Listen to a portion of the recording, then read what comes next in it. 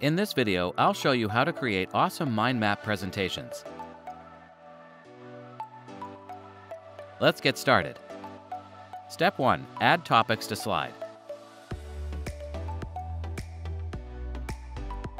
When you finish your mind map, go to the Slideshow menu.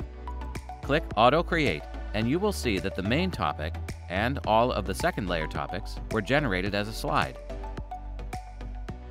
If you want to add a subtopic as an independent slide, just choose the topic and click the Add Slide button.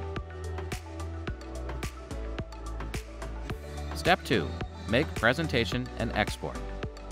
You can make the presentation directly through the Start Slideshow button.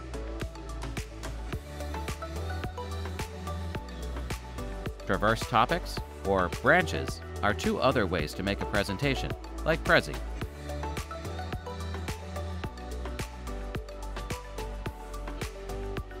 Now, you can export the slideshow as a PowerPoint or PDF file.